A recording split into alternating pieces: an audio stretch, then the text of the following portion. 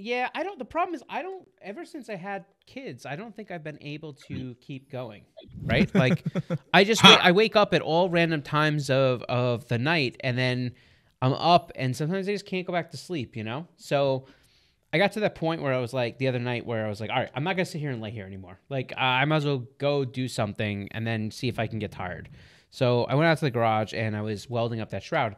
But like again, like we have this, this obviously we use this 3D scanner that when we're scanning brake data, so we'll scan the car's brakes, and then we put that 3D image into the computer.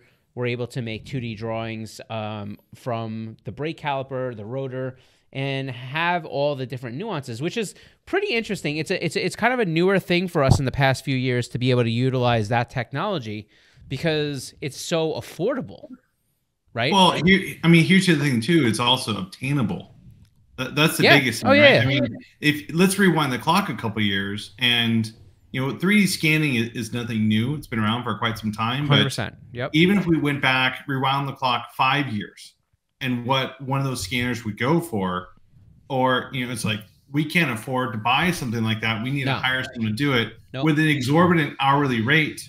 Yep. And now we're in a position where you could buy one off Amazon or any sort of the retailers for what, under $400, something like that. Yeah, I mean, and there's definitely like a flow. Like, I mean, oh man, I'm looking at the B-roll, like Rob Parsons, and the one he uses, but that's a big dollar one. Yeah. He's got. There are some pretty rad ones out there.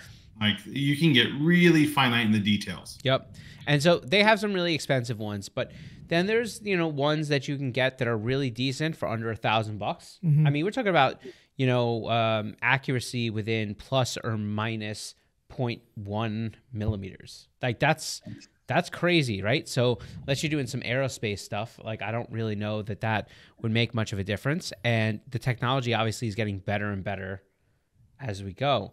So, like, yeah, I mean, for like you said, there's been Faro arms and all these different things that have allowed us to do 3D scanning, but the cost was so high and so prohibitive that unless you were a production company that really needed that the ROI was going to constantly be there, right?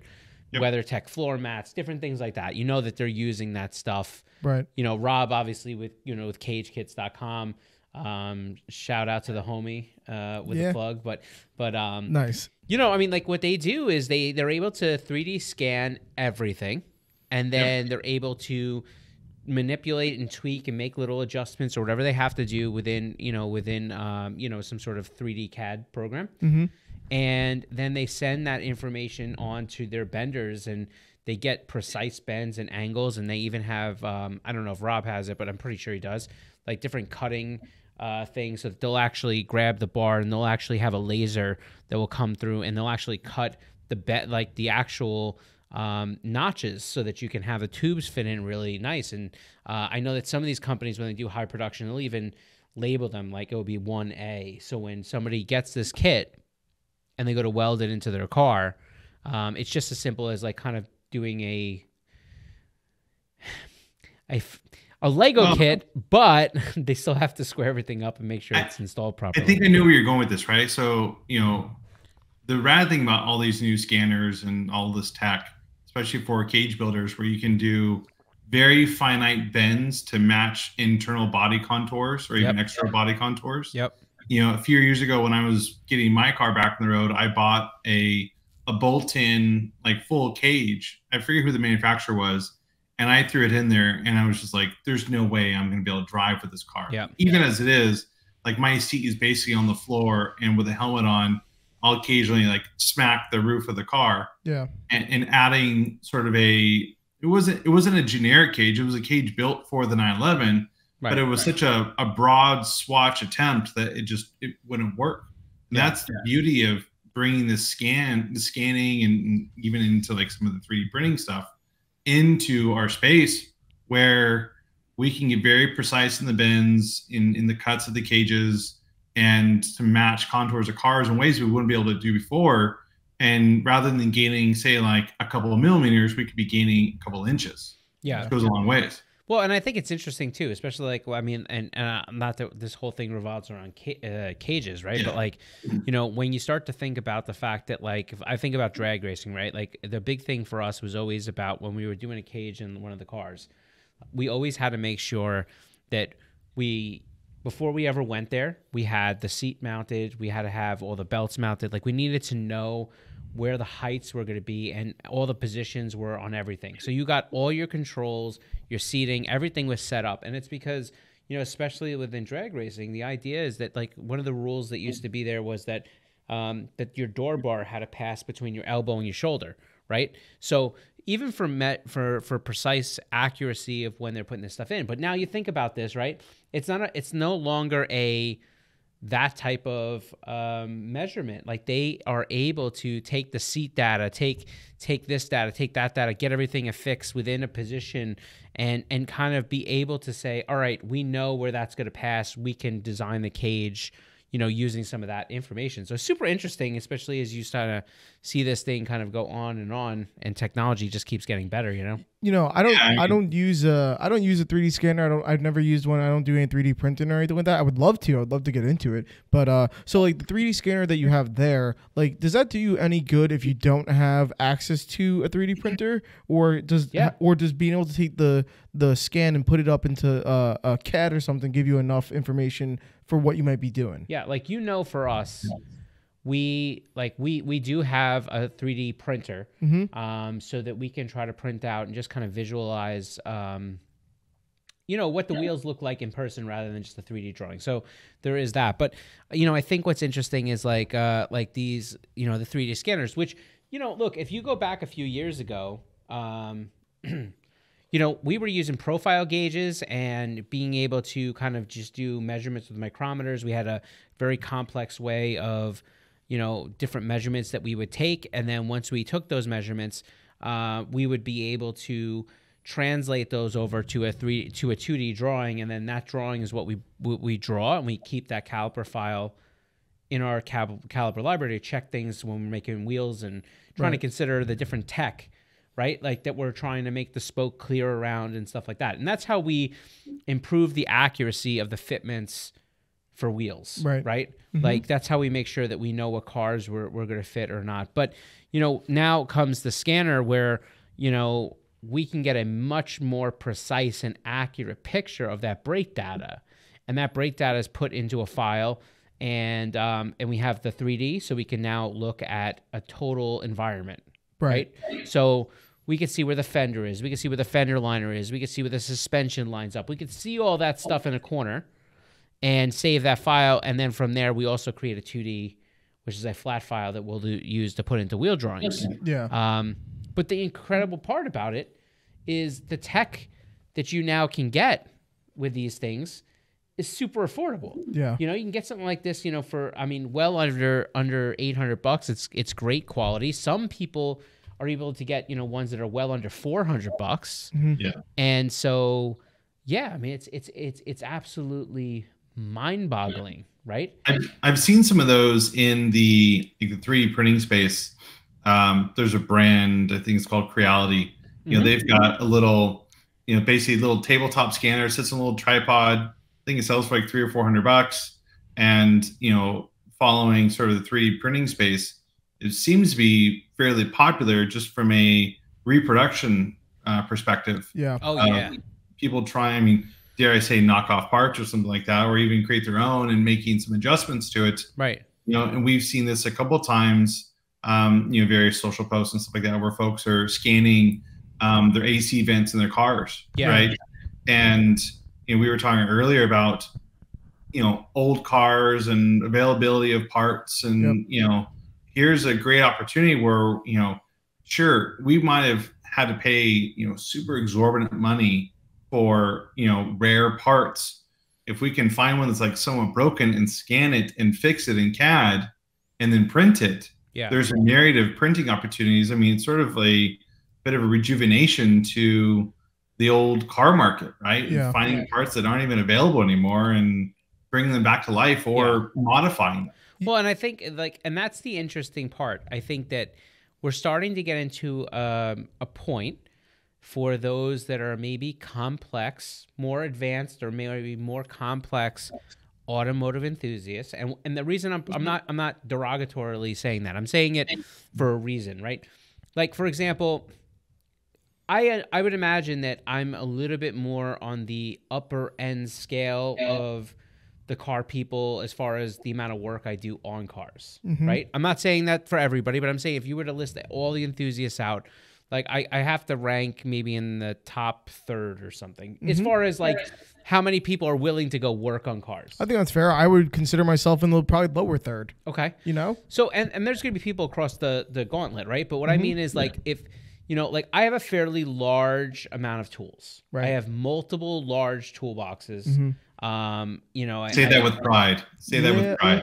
No, I do. But what I mean is, but I'm also, I also recognize the fact that like I'm more like, if I ever come across a process that requires me to have a tool and is remotely affordable for me, I'm gonna go buy it.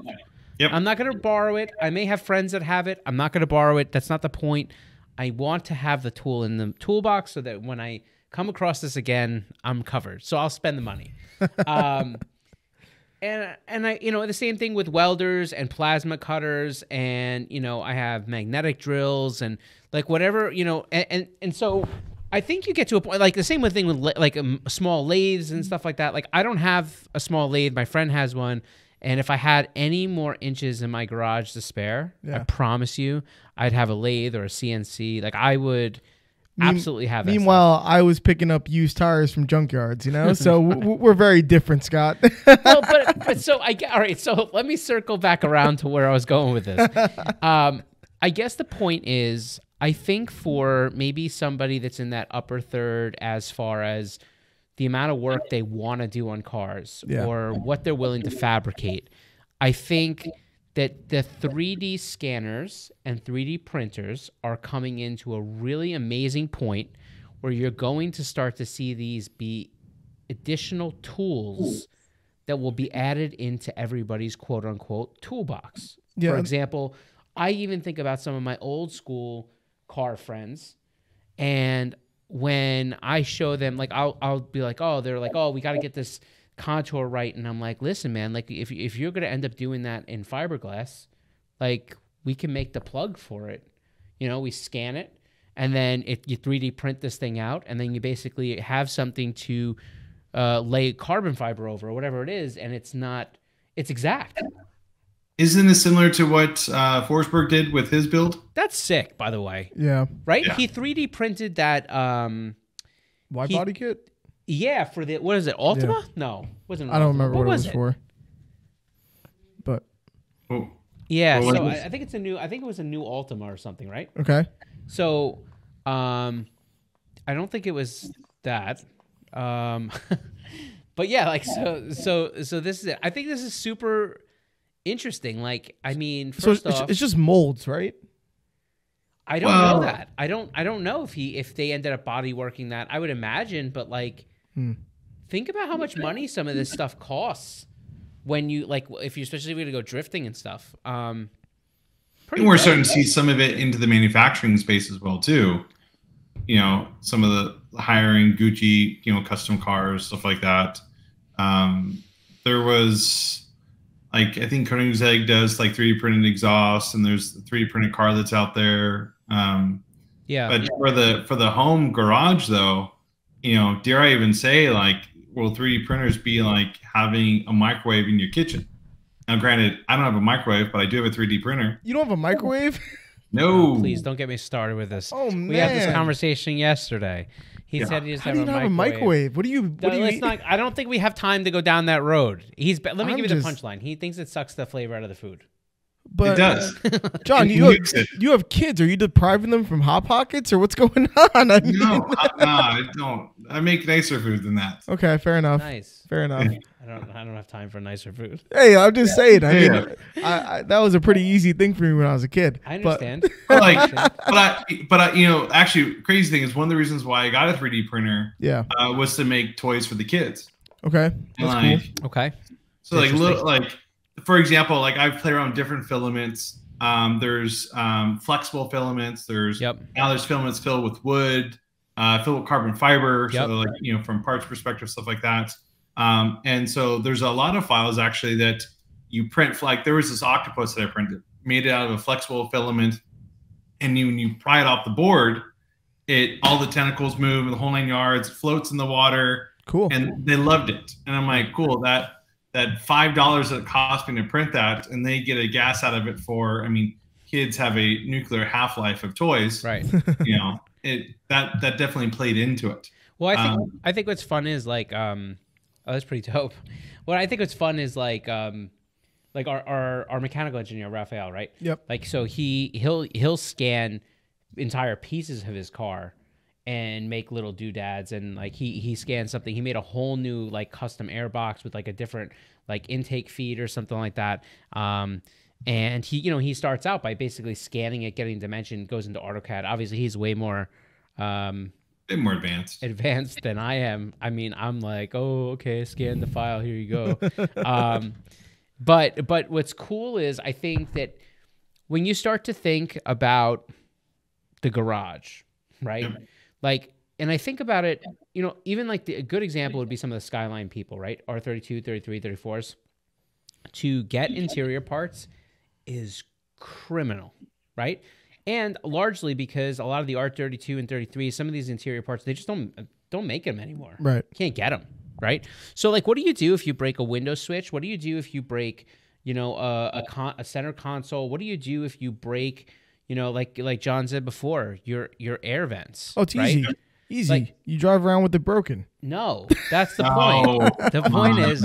The point is, now especially with open source and how many people that are scanning things and doing, like you get these files and all of a sudden you're able to actually reproduce it with a 3D printer. Yeah. So well, like in the overland space, like for example, like when I go out wheeling, I carry a Garmin InReach, and times where I won't have access to a phone. I do not have a Wii Boost. I'm not that person. I don't know what an InReach is. What is it? So it's a GPS device made by Garmin, and it's basically you can use it for tracking, you can use it for texting. It's for simple communications. I can't make a phone call from it, but I can definitely send a text message or send my track to someone so they could follow where I'm going. So you send help. It's a modern day pager. Yeah, exactly, right. A pager or GPS. It's like the original 2A. Like do you remember the Sidekick? And so in this group I wheeled with for a while, one of the guys who was an engineer designed a clip that clipped into the back of the InReach so that I could mount it onto my dash. Cool. And shared that file along. It's like, hey, if you've got a printer, here's the STL file, have at it and print it. Yeah. And so it's like, how much of that is happening, in just about every aspect of automotive, where there's like all these little tinkered projects left and right for various cars. I mean, kind of makes you wonder, would the OEMs ever get involved in this side of things? Or, basically just selling STL files, to print the items ourselves. Yeah, it might get a little risky. But. If I've seen this dude, by the way, if you're listening on iTunes right now, I'm talking about the B-roll that's Max is rolling over on our YouTube channel. Yeah.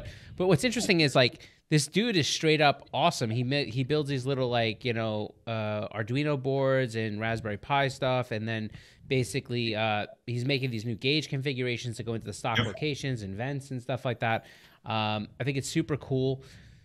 It's just at that point when we start talking about, if you're the type of person that's going to be into buying fabrication tools, right? You got welders and you have, benders and cutters and metal shaping things. If you have lathes, if you're that person that like makes stuff, then you just have to think that with the affordable price, I mean, most of that stuff is going to cost way more than 3D scanners and 3D printers. You have to think that at the end of the day, we're not too far behind a lot of these just car people that are not techie people. Yep.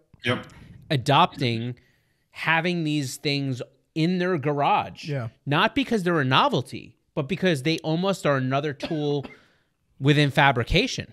Absolutely. I have like three. I'm sorry, John, I cut you off. Yeah, I have like 3 or 4 points to say on all this. So going back to what John originally said about having OEs in on this, if I was a person who was looking to buy a car, and you knew that there was going to be kind of limited numbers of this car, whatever it may be, and you knew that you're going to lose after support from the OE at a certain point, like. They already said that they're going to stop production of the R35 GTR because there's going to be a lot of parts that you can't get. But if those OEs said, hey, we know that we're not going to offer the parts from, but we can offer 3D files. So for you guys out there who have these cars, if you have the capability, you guys can take these files and do what you may with them to produce quote unquote aftermarket, OE parts for your car. I think that would be a huge incentive for me to want to, get involved with that or whatever it may be. And then second to my point, with you saying that, is this something that people are going to automatically want to add into their toolbox? I think that there's a big pro to it because if you could use this for not just stuff for your car, but you can use it for other things like making toys for your kids or tech stuff or whatever it may be, all of a sudden it becomes a very versatile tool. That's what I think, at least. Yeah, I mean, this is what I like. I'll take this with me on trips or something like that. Leave it at my desk. This was 3D printed. It was actually printed flat like this, and then when I need to put on my desk, put my phone on. Oh, that's cool. There we go. Yeah, Dowd has a really cool one too. A little phone holder on his desk as well. It's 3D printed. But and that was I think a 45-minute print. That's pretty cool. Something easy. It just I think the point is I would expect to see some sort of scanning and 3D printing become a bit of commonplace in the shady tree mechanics garage. Yeah. As far as just rekindling old parts, modifications of current ones, or just putting different devices in the car and needing mounts for it. Yeah. It will take a bit of an extra thought process because when you start getting CAD software and kind of getting your mind in that space, and it could be a little laborious, trying to design just how they move, how things move in that software versus, getting out a pipe cutter and some welding and going down that road. It's a different skill set, but it'll come together. I was gonna say, I guess, but like, how many years did it take me to really get to a point where my TIG welding was even halfway decent? Right? How many years? What? How many years? Still working on it. I mean, always.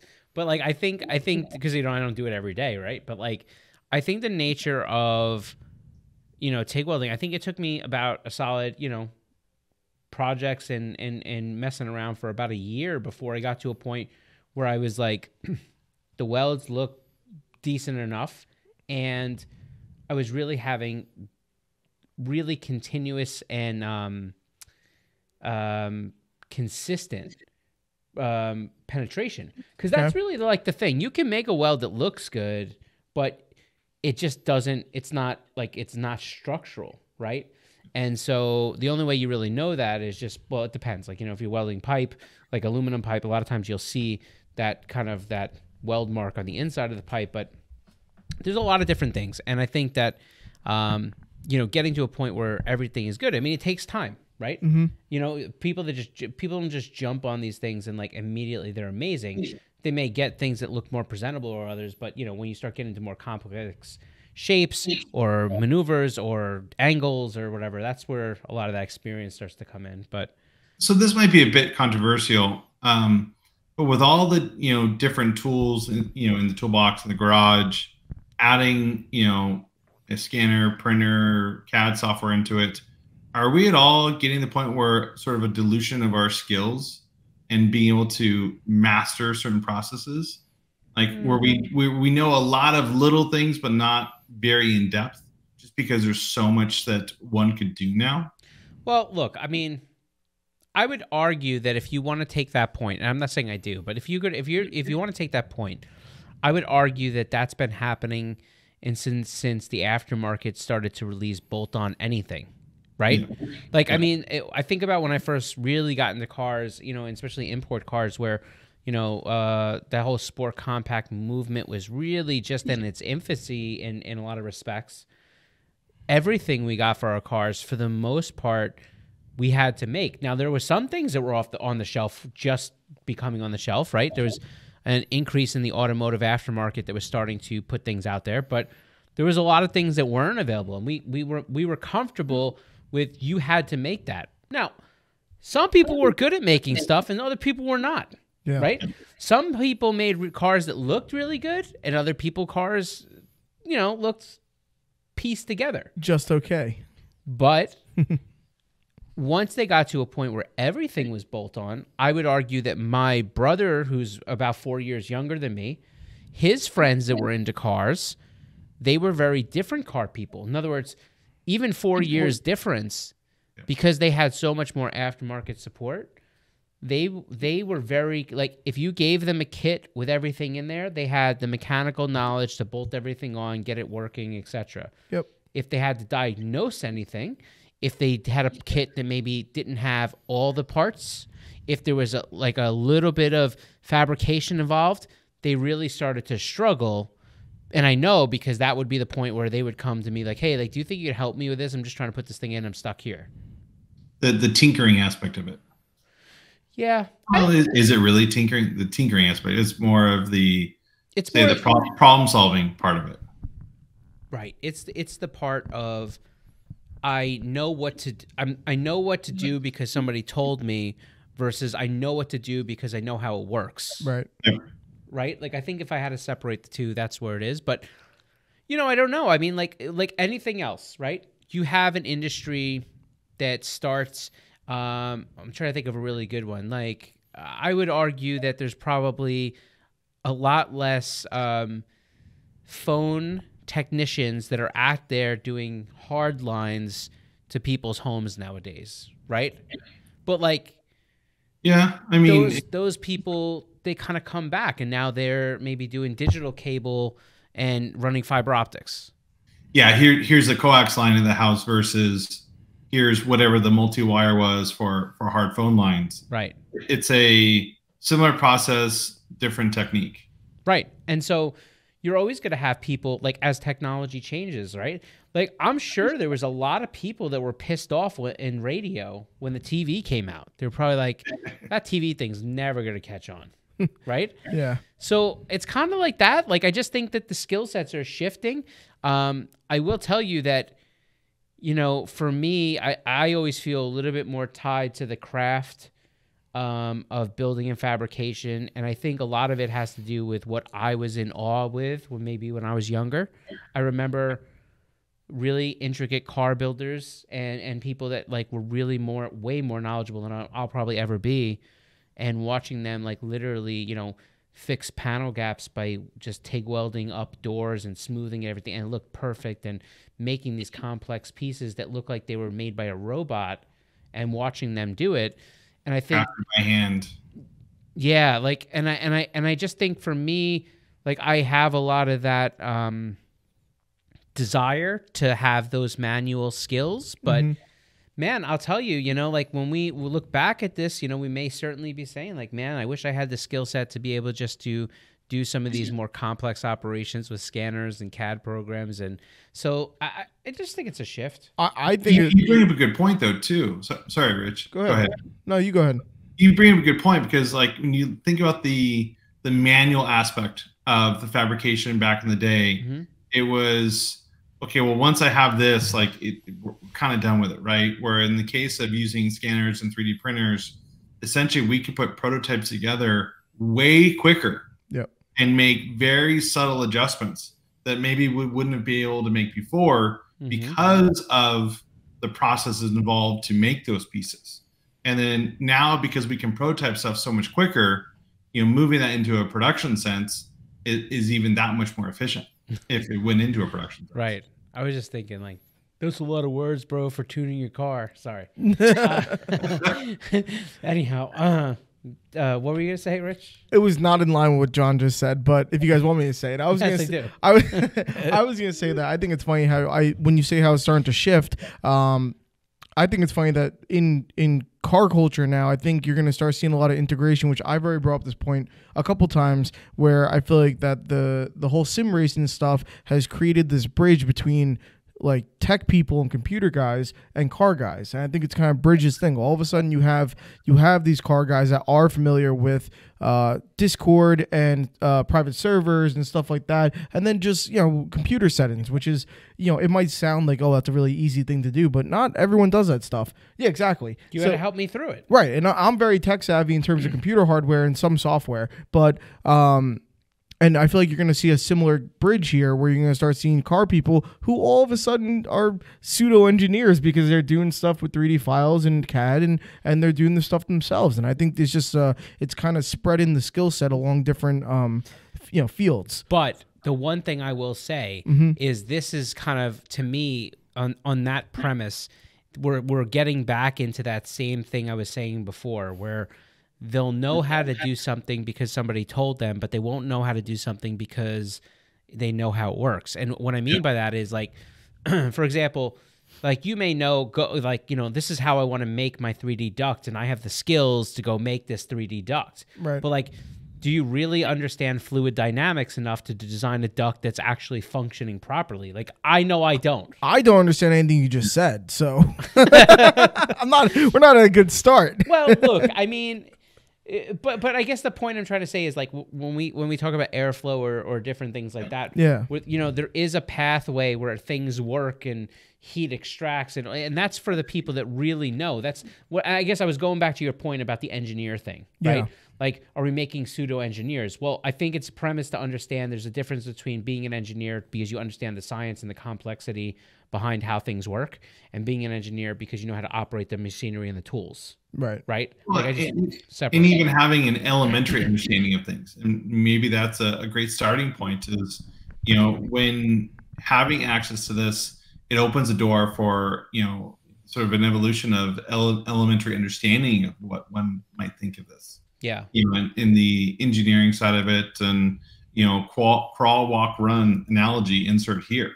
You know, it is a bit of a gateway into more understandings because of the how available it is. Right. Well, here's my rebuttal to what Scott just said. So I'm going to rebuttal back in terms of the tech sense. Okay. So if you're, you know, if people learn how to do this stuff, but they just know how to do it because they were told to, but they don't have a full understanding of, like, maybe extra stuff or everything that goes into it. Like, if I were to talk to you about setting someone else up with a sim rig, you yourself, for you as an example, you probably could get someone set up with a sim rig and get them the right settings or whatever it may be. Maybe you don't understand the difference between NVIDIA G-Sync and V-Sync, or the limitations of an HDMI cable versus a DisplayPort cable, or whatever it may be. But if all the person wants to do is get up and running the way you have yours up and running, you could probably get them there. I understand what you're saying. You're you know saying what I mean? That the desired result may still be able to get there, even if they don't really understand how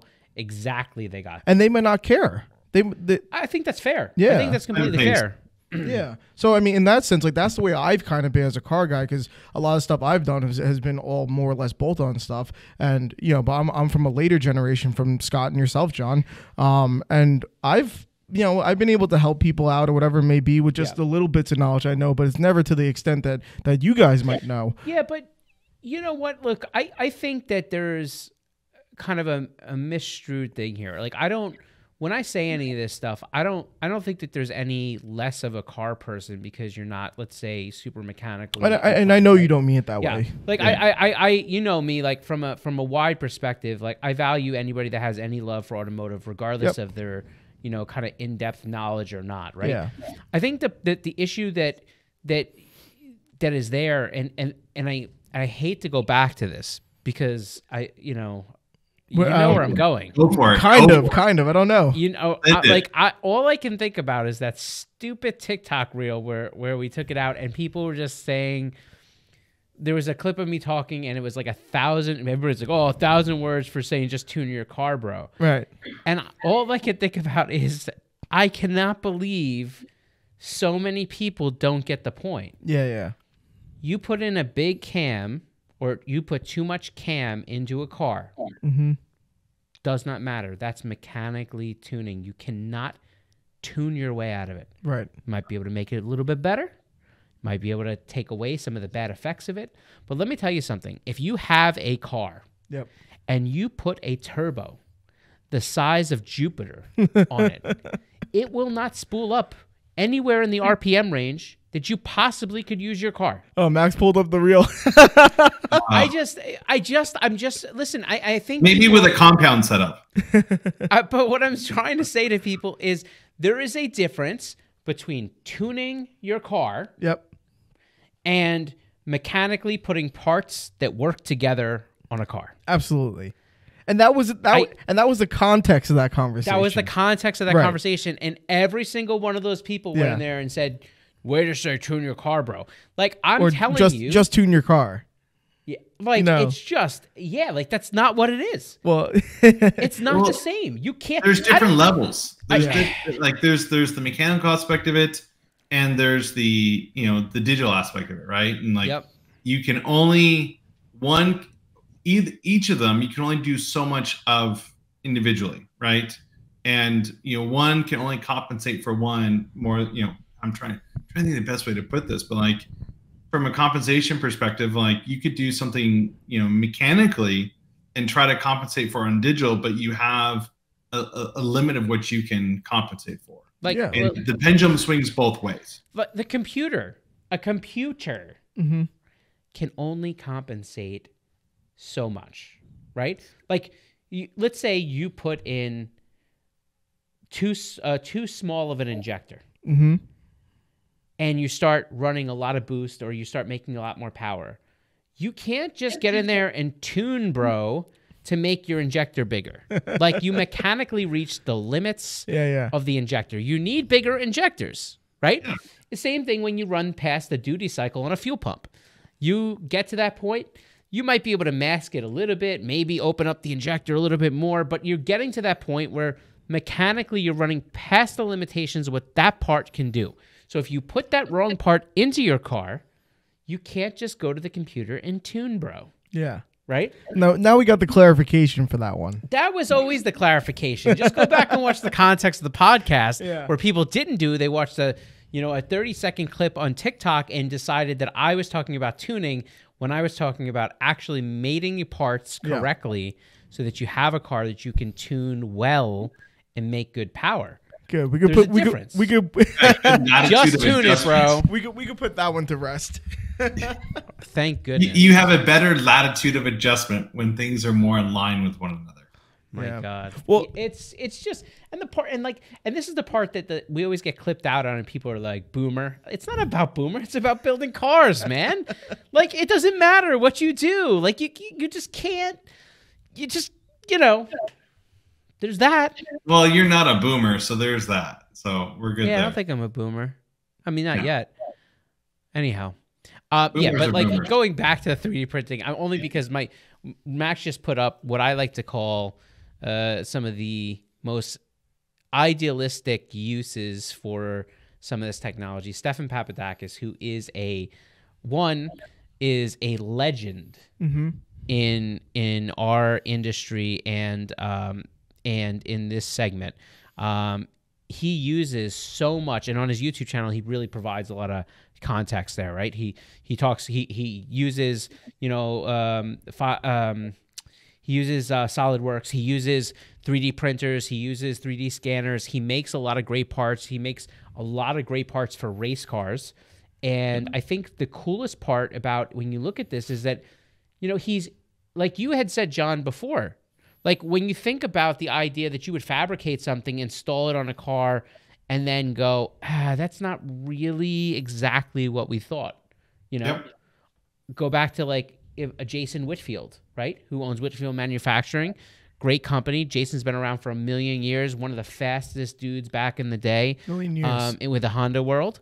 And he, has a company where they build, manifolds and intakes and, a lot of hard parts. And, you would make a manifold, and the only way you can decide if it was something that really made a lot more power, spooled well, or whatever, was to basically make it, put it on a dyno, and see if it gave you the result you needed. Right? Including tuning the car. But now you can 3D scan and create these things. You obviously have some stuff in SolidWorks. Additionally to that, you know, you can check fitment by actually 3D printing something and putting it. Is that like a 3D AMS printed does. part? Yeah. No. Yeah. Oh yeah. They have Which metal part was 3D this? printing. It's Max has some Stefan Papadakis stuff on the screen. But Absolutely. These parts look incredible. Well, but there, and I think it's that 3D printing casting machine type thing. That's why all that sand filament was there. It like kind of does something where it's like electrically, statically charging these particles into the shapes they want. I'm sure that machine costs $1 billion. Yeah. But super cool. If I recall, I mean that's one where it's basically like a powder form, and then they're using the powders melting together, and then wiping another layer, laying another layer around. Yeah, it's similar to like the resin 3D printers. Yep. Okay. Where it's using a liquid in the similar process, and using UV to cure the resin into the shape that you want. It's like if you get a cavity filled at the dentist now. Is that what it is? Yeah. Huh. They use that same type of like acrylic, like he said, like resin and stuff like that, and then they harden it with no more porcelain fillings, huh? No. In fact, people pay big money now to get all their aluminum and other and porcelain and glass fillings taken out of their mouth and put in with the resin stuff. No more lead teeth. Until we all find out later that resin's no good. I gotta have all my teeth taken out. Yeah. I look like Gumby. They get a little soft. Well, here's a question for both of you guys that I was thinking. So if you guys were looking to expand your toolbox at home and you wanted to... Always. I know you guys always are. So, if you were looking for that more affordable option of a 3D scanner, do you think that you feel more inclined to maybe purchase one because it's not limited to just automotive and you can use it for your car and stuff you might want to do, but there's a little bit of a perk there because you can use it for other stuff as well? Or do you think that that's not really the case? Absolutely. And I would say no. So that's why I asked both. So you wouldn't add one to your repertoire.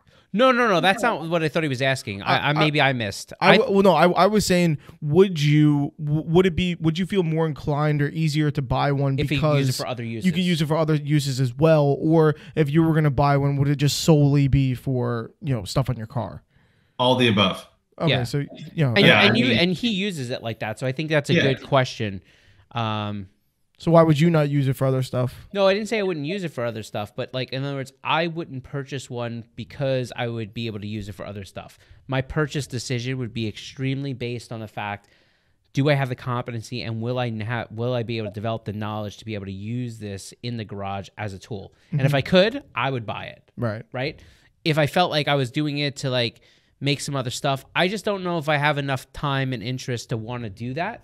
So I think that would prohibit to me. So I think it really just comes down to it. But like John said, he's made toys for kids and he loves it. Like, so I think there's totally understandable. And my limitation in it is having a better understanding of the CAD software itself. Yeah.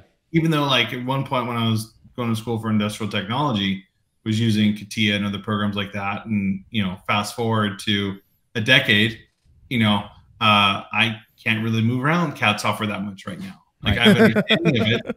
But there's also, like Tinkercad and things like that, like really simple free software.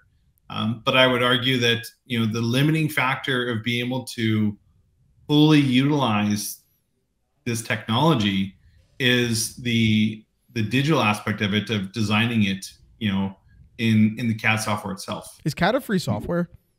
Not generally. There is free CAD software out there, but it's AutoCAD. limited. AutoCAD's not free, I guess. So AutoCAD is very not free. Oh. Yeah.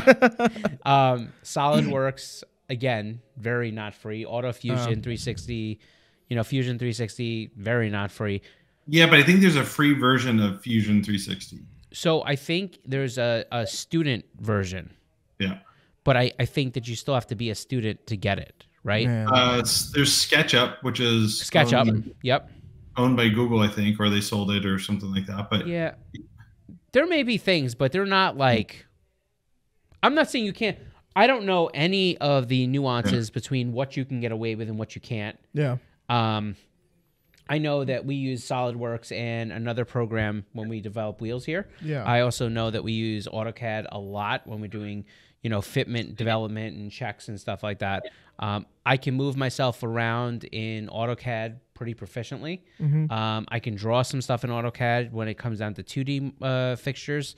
When it comes down to SolidWorks, I could maneuver around. Can't really. I mean, I'd be there all day long trying to develop like something really complex. The reason why I asked you guys that was only because if I ever got, I have a strong interest in getting a 3D printer, maybe not a scanner, but a printer per se, because I think I would use it heavily for a lot of my tech setup or whatever. Like there are people who use it for like hard drive trays and stuff like that, and then maybe stands for the controllers or headsets or stuff like that. Just be able to trick out your own little, you know, your little desk setup or whatever. And I'm into that. Well, but yeah, I mean, and the important thing to understand there too is that, you know, the strengths and weaknesses to each of the technologies that are out there, right? Yeah. Like a filament printer, you know, is great affordability, materials are inexpensive, but you know, you'll have a bit more durability to it. But like a resin printer, for example, high resolution, low durability. And you know, when you start thinking about like when you add tools into your toolbox, you know, what are the requirements? Like, you know, what is the intended purpose? You know, because you can, you know, if you really want to dumpster dive into it, I mean, you could have multiple printers for different purposes, and like you can get real ugly real fast. Yeah. Well, and what's interesting is the learning curve that I was trying to figure out when I was researching to buy us our first 3D printer, you know, for out in California, was like the whole idea of like, all right, well, what do we need versus what's out there? Right. There's things with hotbeds and different filaments and temperatures and enclosures to be able to keep things hot and keep things warm, and you know, some have to operate at different temperatures. Then you start to get into like, all right, I'm gonna make a part that I'm gonna use under the hood. Well, I have to have a 3D printer that's capable of maybe printing more of the nylon or the carbon fiber stuff because it's got higher temperature. Whereas even the ABS is it's higher temp. It's not like you can run continuously at higher temps, so you wouldn't want to put it under the hood. Right, but also the case like ABS printing is fumes. Like that's okay. You got to think about exhaust and stuff. Yeah, the 3D printer has fumes. Well, no, it's a filament itself. Oh. Yeah, so like there's like you know there's different filaments, and ABS being a different type of filament for the printing process. ABS very very durable material. But from a 3D printing perspective, the fumes of it can smoke you out pretty quick. Wow. Right. Same thing with resin printers. Like I wouldn't put a resin printer in my office. Let's put it that way. Like my eyes will probably start burning after a period of time. Wow. Not a good thing. I didn't know that. That's crazy. So, what's that? That's crazy. Yeah. So it's again going back to understanding, you know, use case of the technology, where it's going to live is another thing to take it, you know, in the garage, in an office, whatever it might be. But you know, especially in the case of like heat beds and boxes and stuff like that, but if you're going to be doing like a 20-hour long print or even further, like you have to keep the heat into that part so that it retains any sort of structural rigidity to it. Yeah.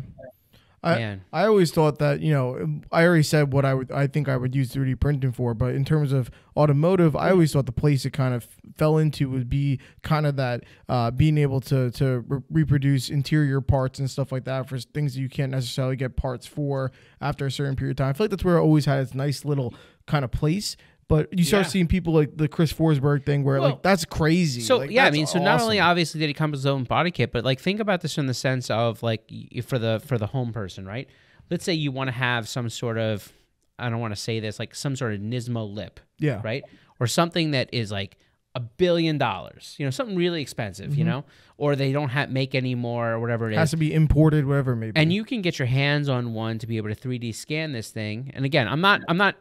Just to be clear, I'm talking about personal use, and I'm talking about like, so I'm not talking about people going to rip off everybody's parts. Etsy store coming to live soon. Yeah, yeah, pretty much. Not what we're going for, but I'm just saying like the idea of being able to kind of maybe custom design some of these things or whatever it may be by scanning them, then bringing them in and kind of wrapping them in carbon fiber or using them as kind of to be able to overlay and set up and do different things. Like, you know, what you know, are we at that point where you can kind of develop a lot of cool looking parts for your car if you're willing to put the work and time and obviously money, depending on what it is, into it. Again, I don't believe that you're going to, end up in a situation where, you're going to find it really cost affordable or easy to just build your car out of plastic parts. Like, Right. I mean, even if we go back to the 3D printing Lamborghini that we talked about, Yeah. he did that stuff when he printed everything in 3D. That was to get the original shape down, right? But like then he went back and like put a different layer on, all these different things to try to increase the structural rigidity, fiberglass, resins. There was more to it. It wasn't like, hey, let me go ahead and print this thing out, put it on a car, boom, made a fender. Done. Look at me. Done. Right. Yeah. So it's not cheap. It's not the easiest way out. But like when you come into a limitation where something's no longer made, if you have an idea of something you want to make, maybe custom, maybe something different, you want to do some other cool things, You could find yourself an easier solution. I think this is like, without and not to mention, let's go back to the 3D scanner for a second. John, they have all these great places now, like Send, Cut, Send, and all this stuff. Yep. You 3D these things in, design something in CAD, you send it to them, they manufacture it. Can I see that? Yeah, sure. Well, even from a 3D printing side of things, there's plenty of 3D printing labs you can send things to.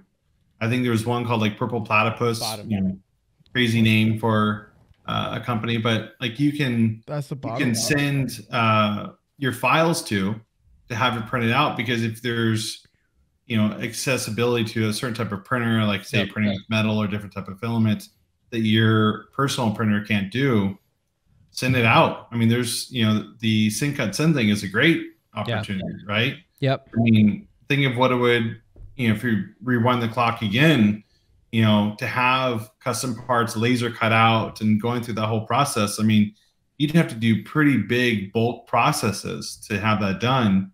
And now you could essentially do one-off. Yep. Yeah. I mean, and I think about like all the drama that we had to go through back in the day when we needed to make custom flanges or whatever it may be. Like, it required you getting a piece of metal that was that thick, cutting it, cutting it down, then taking it, and you either had to, scribe in the shape that you wanted and somehow sit there and try to chisel it out, grind it out, pour it out, or you had to take it to somebody that had like a plasma cutter or a laser water cutter. I mean, it was a project, right? Versus now, all right, let me scan this, or let me scan this whole thing. All right, I need a flange. It's got to be this shape, whatever. You send the darn thing out to a Send, Cut, Send. Maybe it costs you $60-$70, to make this flange or whatever. But it's exactly what you need. So no guessing. You're just sending them the file. Yeah, you send them a file, and they basically come back and they can tell you, like, when you put it up, you upload it, right? And it will tell you, like, hey, here's the estimate to get it done.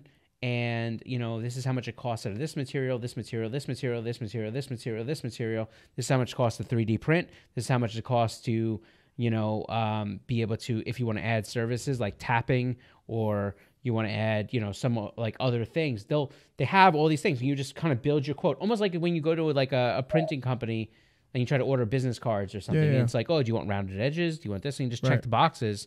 Now, but I think there's something there's a lot to be said though about going to a fab shop, right? In having you design something yourself. Like, you may have the expertise to lay something out and what it needs to be cut to, or shaped to, welded to, whatever it might be. But there's probably a fair amount of folks out there that don't have that experience, and going to a fab shop or something like that, where they'll be like, yeah, we see what you're doing here, but you really should increase the tolerances by this amount more, because the load that's coming through and what's going on, is a company like Send, Cut, Send, are they reviewing the files and providing that feedback, or is it just kind of Wild Wild West? Good luck. Well, it's exactly that. It is. I mean, I'm not saying I don't know them well enough. I don't do enough projects like that to know exactly if they offer a service to be able to do any FEA or any testing. But the truth of the matter is, like, that goes right back to my other point, which is that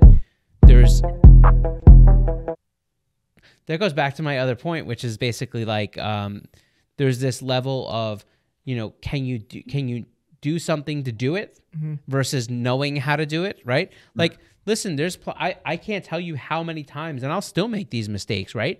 Like, I think about the first time, like, I really got into like porting ahead, and then I took it somewhere that, you know, to a place that like or these people that had a lot more knowledge than me, and they were like, oh, this is cool, but like you should have done this, or if you had radius this, or don't smooth this part out so much, it will decrease the way the fuel atomizes, or, you know, like, you know, you want to, you know, polish this part but not this part. Like, that's experience, that's knowledge. You can do mechanical things, you can be proficient in doing the tooling part. It doesn't make what you did any more proficient or not. That's where the skill and the technical knowledge comes in, you know? Right. Well, so in terms of just generally speaking for like a Senka send, what's the limitations there? If you send them any file they're capable of making? I'm sure they'd get back to you if they're not able to do it or not. Yeah.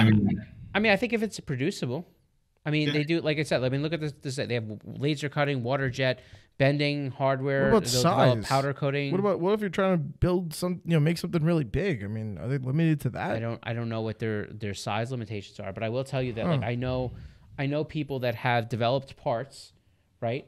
And they've gotten them, like they've even, like I even know people that like in the more fabrication end that they've developed like one-off things, and then they've send those files and everything over to like a send cut send or a build house, and then they basically get them made, and they'll even come back with them after they're made. They go to powder coating. Like, you can order a whole list of services to come up with a finished product. Now, as far as cost goes, those services aren't necessarily cheap. I wouldn't imagine so. But when you finish your one-off piece, if you don't have that equipment, it looks like, you know, it comes CNC'd, it's milled, it's done all the stuff. Oh, well, here's a question too. This is just something that my thought goes to. Say you did send off a file to someone, you scanned it and you send off a file to someone, and you get it back and it's exactly what you wanted, right? It came out perfect. Is it more valuable then for other people to have that file, or to be able to 3D scan that finished? No, the file. The file is more important. Because you don't have to scan it. You're scanning it so you can get it into a file, right? So, like, if you have the file, you already have everything you need to manipulate it. Okay. I don't know. So are people just going to start monetizing files on everything? People do already. Yeah. Like, you know, there's things that, like, you know, people will say, hey, look, you know, like, here, you know, I can give you the file, but it's, you know, this much money, or you could buy this file, or whatever it may be. And honestly, I think that, you know, they should charge the money for those files. There's a lot of people that put open source things, and I think open source is the fastest way for development and improvement, right? If you have somebody that truly is going to put the time and effort into something, and then somebody else can download it and go, wait, you know what, I made this change on it, but it's because of this, and this, and everyone's like, oh, that's rad, thanks so much.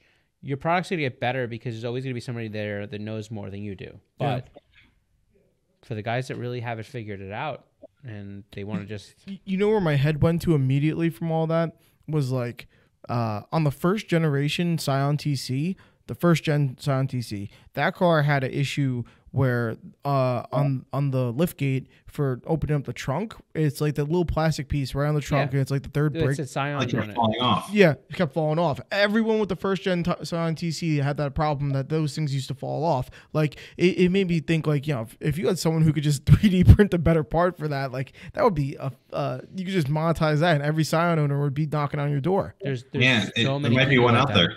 I mean, there probably is. I can't imagine. It's such an old car, but that's where my head went to immediately, because I feel like that would be such a good solution for it, because that's a really applicable example. There are a lot of parts out there right now where they've improved upon designs and everything like that. Yeah. Like, there was something I was looking at the other day. Oh, wait, Max just pulled it up. Yeah, but that was like the biggest common problem with that car. It was hilarious. They all fell off. Exactly, the duct tape and stuff. So funny. But that was something I found the other day with regards to like the fuse boxes on Tacomas and 4Runners. Yep. I found a guy that made essentially a lift for the top of the cover for the box. So there's, you know, more generous clearance inside the box if you're adding more, you know, adding more electrical into the box, things like that. And Toyota, you know, sort of made things a little too tight. Right. And I think that's sort of the beauty of all this, is that, you know, we can continue to evolve our cars into what we want them to be. Yeah, that's sick use case right there. Yeah. So it's interesting. I mean, look, I think it's interesting. Like, you know, if you're listening to this podcast, you know, go over to our YouTube channel, throw some comments in down below. And if you're on YouTube, let us know, like, well, you know, do you use the technology right now? Right? Yep. Do you have these tools? Do they look more appealing to you as they get cheaper and cheaper? At what point do you want to use them? Do you get to a point where, you know, like, hey, that's not for me? Or do you envision this to be something that's much more widespread? You know, every home has a printer for their computer, right? John thinks that one day these will be more prevalent than the microwave he won't own. So the question is, like, you know, are we going to get there? Is it going to be that everybody's going to have, you know, the printer for their paper and then the 3D printer for their items that need to be other than 2D? I don't know. Like, interesting thought. And drop your comments below if you think John should get a microwave. No, I'm not getting one. But they're convection now, John. Me and John will have a conversation. They moisture the food by, like, recirculating the aroma. I did get an air fryer. I'll give you that. Okay, yeah. Well, we're getting there. It's a step in the right direction. Yes. I guess. I mean, you know, don't be afraid of small boxes that you put on your counter that contain nuclear devices to be able to put into your food. It's fine. I enjoy cooking too. Me too. Hey, but it's I a lot gotta easier tell when you, go 2-0-0. Listen, I like to cook too, but I gotta tell you, you know, like, sometimes you just want to, like, nuke it. That's what I'm saying. Anyhow, thanks for listening to us and hanging out. We do this every Wednesday, and we'll catch you on the next one. See ya.